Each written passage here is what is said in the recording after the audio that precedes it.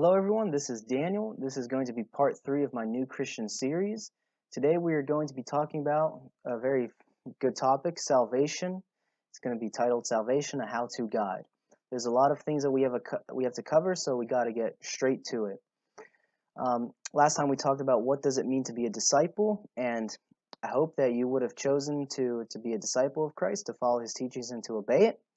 And so now, it doesn't have to go into a specific order. Salvation can come first, and then a true commitment can happen afterwards. But nevertheless, we're going to be looking at what you need to do in order to be saved. First of all, let's ask ourselves, what is salvation? What does it mean to be saved? Well, we need to first ask ourselves, saved from what even? Saved from what even?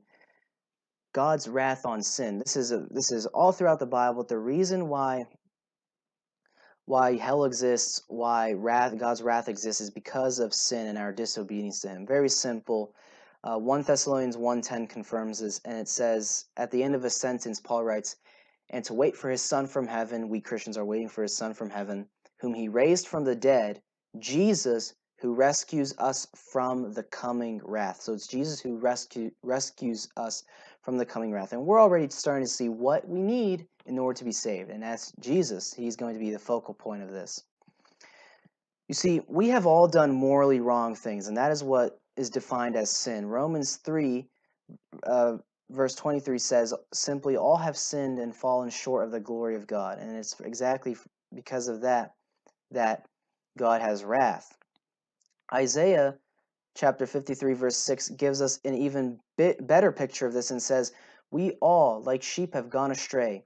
Each of us has turned to our own way, and the Lord has laid on him, that's Jesus, the iniquity of us all. So because of our sin, because of our iniquity, God has laid that sin on Jesus' account so he would pay it whenever he died on the cross. So he paid for our sins on the cross. That's a little bit of what we're going to be talking about. But more so, we're going to be talking about what you specifically do in order to be saved. And so I think it's very clear that people send themselves to hell by their sin. You don't go for hell for not believing in Jesus. You go to hell for your sin. But I will say that it is a sin not to believe in Jesus. John 8, verse 24 says this. Jesus says to the Pharisees, I told you that you would die in your sins. If you do not believe that I am he, you will indeed die in your sins. So because the Pharisees won't believe that Jesus is the Messiah, they will unfortunately die in their sins. Why? Because they don't have anyone to cure them of their sickness called sin. You see, people ask, why would God send people to hell? Why would a loving God send people to hell? Well, here's the thing. Again, God doesn't send anyone to hell. You don't die of a sickness because you didn't go to the doctor who could cure the sickness. You died because of the sickness. That's the same thing with the sin. You don't go to hell because you didn't believe in Jesus. You went to hell because you didn't go to Jesus who could take the sin away from you. You died because of your sin. And of course, it would be a back and forth argument, but in general, let's keep on topic here. That's what we need to be saved from. We need to be saved from God's wrath. We need to be saved from the penalty of that, which is hell. And again, don't be tempted to think that God is unloving for doing such a thing, because a loving God must be just. It just so happens that this is the way God is just. And again, someone might say, well, I don't accept that. I wouldn't do that. How could a loving God do that? And to which I could respond, yeah, how could a loving God send down his Son for us, have him get killed on the cross in the most painful way and solve the entire problem for us? So we don't have to worry about hell because we have Jesus to solve that problem for us. The question is, are we going to accept that as the solution for our sin? And that's exactly what we're going to be looking at today. So another thing we have to ask ourselves is, why is it that we can be saved? Well, again, like I said, because Jesus, he took the punishment for sin on the cross, and because of that, now it is possible for God to pardon us from our sin. The two words that would be used to describe this would be justification and sanctification. That will be covered in the next video. So now we asked all these different questions. Why do we need salvation? What does it mean to be saved? It means to be saved from God's wrath on sin. We need to come to Jesus in order to get that cure for our sin. And the reason we can get saved is because Jesus took the punishment for sin on the cross. And so because God took the punishment off of us and put it on Jesus, now we are able to be forgiven and justified, which is what we'll be talking about in the next episode. But first, we need to cover salvation, right? What is salvation at the core? Well, salvation, as we saw from the previous episodes, is knowing God. We saw that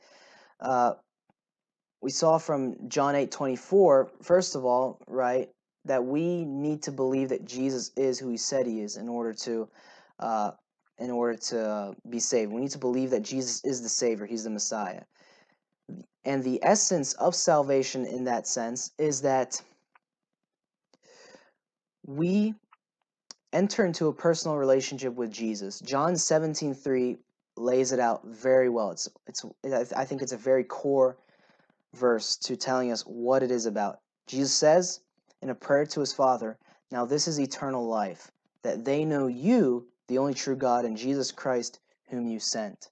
That is what eternal life is. That is what salvation. It is about knowing Christ. It's about knowing him personally. It's about entering into a personal relationship with him. We enter salvation when we enter a personal relationship with Jesus. You see, what Jesus and the apostles were about was the ministry of reconciliation. Our sin has separated us from God, and we now need to be reconciled to him. 2 Corinthians chapter 5, verses 18 through 20 tells us this. Paul writes, "All this is from God, who reconciled us to himself through Christ and gave us the ministry of reconciliation, that God was reconciling the world to himself in Christ, not counting people's sins against them. He has committed to us the message of reconciliation. We are therefore Christ's ambassadors, as though God were making his appeal through us. We implore you on Christ's behalf, be reconciled to God." And that's my message to you. Be reconciled to God. We are reconciled to God and made alive by living in a union with him. A broken relationship that was caused by the fall of man and when sin entered into the world in Genesis 3. All of this is restored by Christ's sacrifice on the cross. Because of his blood, we can be forgiven. Our relationship to God can be restored.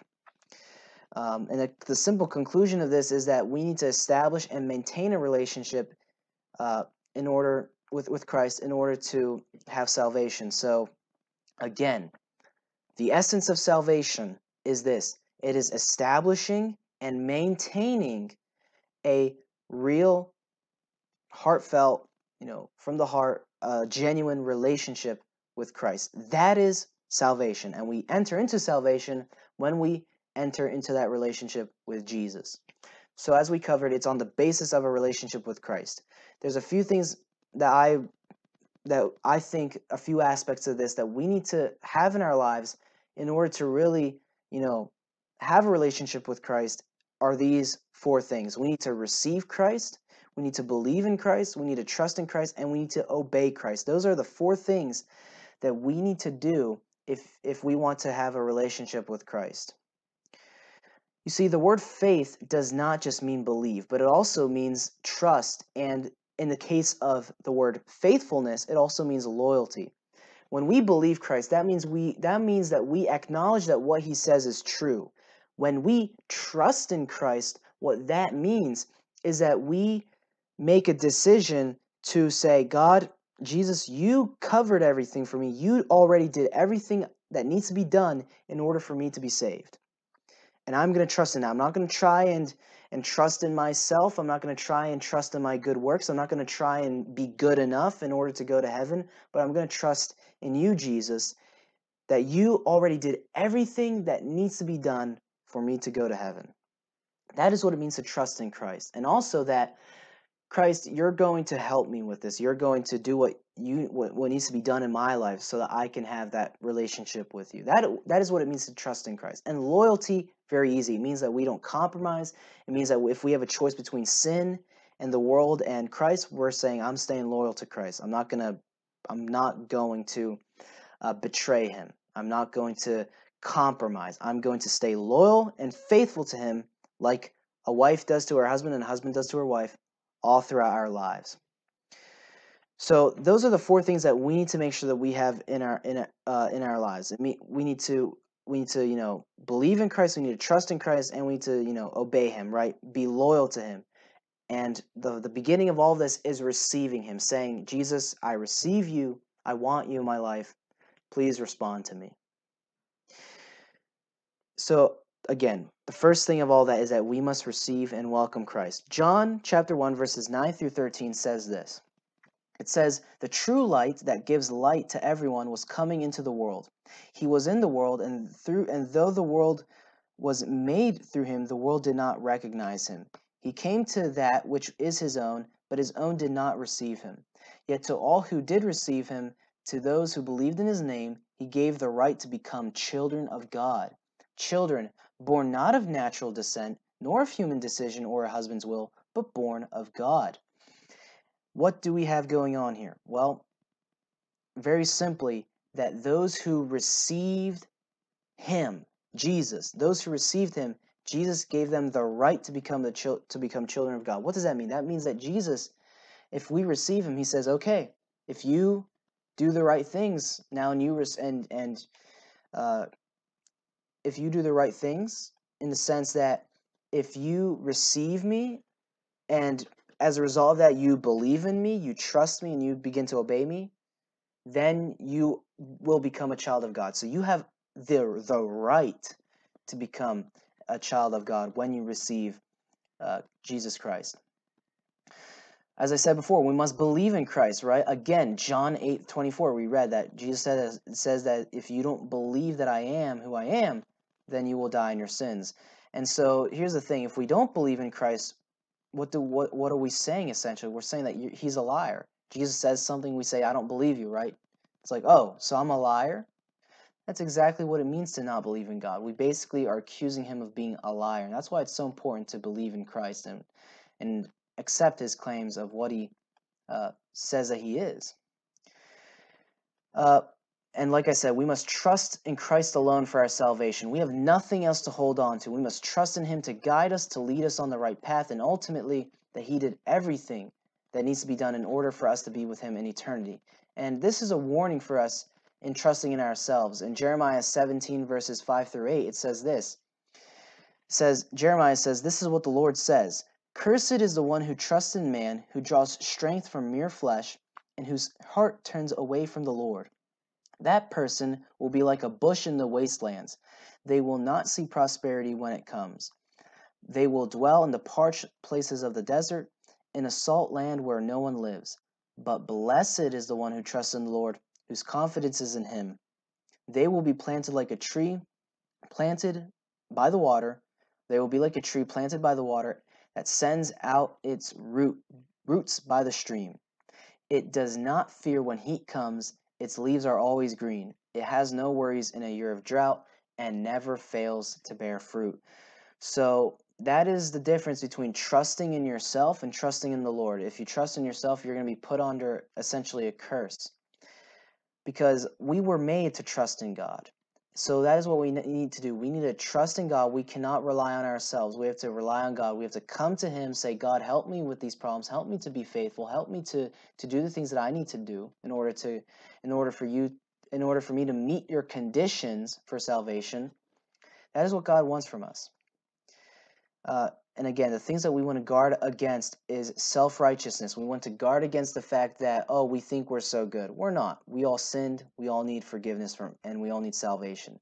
We need to guard against self-effort in the sense that I'm going to work for my salvation. And we also need to guard against self-trust. Don't trust in yourself. Trust in God to help you out. And again, the final aspect of the basis of a relationship with Christ is that we must obey Christ. John 15:14 says something very short but also important. Jesus says, you are my friends if you do what I command. People who are out there who just, live however they want, say they're a Christian, not according to Jesus. Jesus says, you are my friends if you do what I command. So that is what we need to do. We need to make sure that we obey Christ and remain loyal to him throughout all of our life. We don't just live however, but we live according to the way that he taught us to live. So that is what it means to have a relationship that's the basis of having a relationship with Christ. And that relationship is what we need in order to be saved. So the question now comes to this. So, how do I get saved? What do I need to do? Well, there's something that I think is very practical. It's called the ABCs of salvation. A, admit that you are a sinner. Come to Jesus, cry out to him, confess your need to be forgiven of your sins. 1 John 1:8 through 9 says this, if we claim to be without sin, we deceive ourselves and the truth is not in us. But if we confess our sins, he is faithful and just and will forgive us of our sins and will purify us from all unrighteousness. So again, admit your sins, come to Jesus. He will forgive you. If you come to him in prayer and say, I'm sorry, I'm a sinner, I need you to save me, God will listen. Because again, he says that if you confess your sins, he will forgive you. Furthermore, in John 6, verse 37, Jesus says, all those that the Father gives to me will come to me. And whoever comes to me, I will never cast out, or I will not reject, or I will never drive away. So if you come to Jesus confessing your sins, he will forgive you and he will not in any way reject you. That's the first thing we need to do. B, believe. Believe what? Believe the gospel. In 1 Corinthians chapter 15, verses 1 through 5, it tells us what the gospel is. Paul writes this, he says, now brothers and sisters, I want to remind you of the gospel I preached to you, which you received and on which you have taken your stand. By this gospel you are saved, if you hold firmly to the word I preach to you. So we need to believe this, okay? Because it says, otherwise you have believed in vain. What is the gospel? Paul writes, for what I received I passed on to you as of first importance, that Christ died for our sins according to the scriptures, that he was buried, that he was raised on the third day according to the scriptures, and that he appeared to Cephas, which is Peter, and then to the 12. So the gospel is this. The gospel is a set of 3 facts, and you must believe them if you want to be saved. That Jesus died, that Jesus was buried, and that Jesus rose again from the dead. That is what we need to believe. That is what it means to believe the gospel. C, choose Christ to be Lord, right? Now I realize that Christ is already Lord over all, but it's about putting down your rebellious life against him. This means that you come to a place where you make a conscious effort to do the things that God wants you to do and to overcome the things that God deems as sinful. That is what we talked about with what it means to be a disciple, right? You choose to live according to the teachings of God. So if you want to be saved, right, come to God in a prayer. You can pray a sinner's prayer. There are some people who are against the sinner's prayer in the sense that they say, well, it's not in the Bible, and it's like, why would you have it now? Well, now here's the thing I have to say on the sinner's prayer. The sinner's prayer gets you like to the door. It gets you to Jesus. But it doesn't get you necessarily through the door. All the things that we've mentioned before get you through the door. This prayer that you can pray is what will get you to that place where you can start to initiate this process of forming a relationship with Jesus. And so I will not have the sinner's prayer right now. I will have it in the description for I'll have it in the description for you to pray if you need it, all right? So after we admit that we are a sinner, after we believe that, if we believe the gospel and if we are willing to choose Christ to be Lord, we can now enter into a relationship with him. And so what we want to do with the sinner's prayer is that we want to cry out to Jesus from our heart as well, right? We want to do these things, but we also want to cry out from the heart. 2 Corinthians, Romans chapter 10, verses 12 through 13 says this. It says, for there is no distinction between Jew and Greek, for the same Lord over all is rich to all who call upon him. For whoever calls on the name of the Lord shall be saved. So just call on Jesus, ask him to help you, ask him to save you. That's what I did, and he did that. The result of all this is this, right?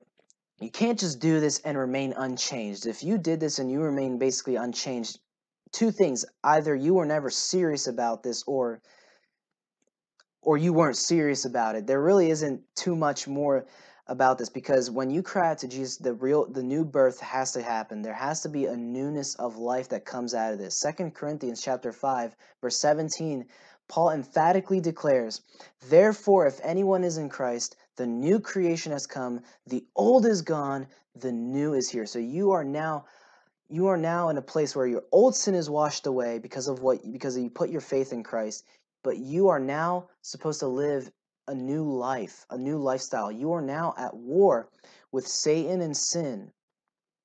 And you are now at a place in your life where if you do this, you now have to battle your sin. And here's what I say about that. You overcome your sin not to be saved, but you overcome your sin because you are saved. And the implication of that is clear, that if you're not overcoming your sin, if you're not making progress on it, it's doubtful whether you're even saved, all right? Now, there's things like sexual sin and habitual sin that is dealt with, and I have a series on it that deals with that. I also will be making a video about it in this series. So, but the main point is this: there needs to be progress, there needs to be a heartfelt intent on overcoming this sin. So those are the three things you should expect from your conversion, that you need to live in the newness of life. You are now at war with Satan and sin, and you need to be making progress against Satan and sin. You need to be overcoming your sin, you're not doing that to be saved, you're doing it because you were saved. And if you're not doing it, it's doubtful whether you were even saved. It's a product of salvation. What's the follow-up? So after you've done all this, what are some other things that you may need to do? Well, be baptized. Baptism is not an option, and that means that if you have the option of getting baptized, you need to take it, all right? You can't just refuse it. Jesus commanded us to be baptized. And if there is no option, you need to pray and look out for those opportunities, and also be proactive in finding out that opportunity. Matthew 28, verse 19, Jesus says, "Therefore go and make disciples of all nations, baptizing them in the name of the Father and of the Son and of the Holy Spirit." So what this tells us here is that there is a direct connection between being a disciple and being baptized. In Mark 16, I believe in chapter 15, in verse 15, Jesus says that those who believe and are baptized will be saved. So there is a connection between salvation and baptism.